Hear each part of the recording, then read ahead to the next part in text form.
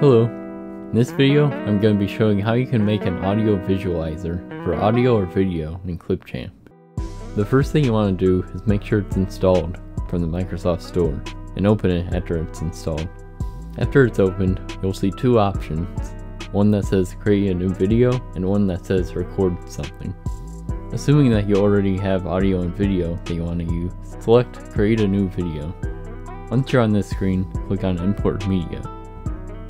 From here, you can select the files that you want to use the visualizer for. After you drag those files to the timeline, click on graphics. Then, where you see frames and overlays, click the see more option. Scroll down until you see the audio visualizer option and drag that to the top of the timeline. And that's it. The visualizer should now work with the files below it on the timeline. Thanks for watching.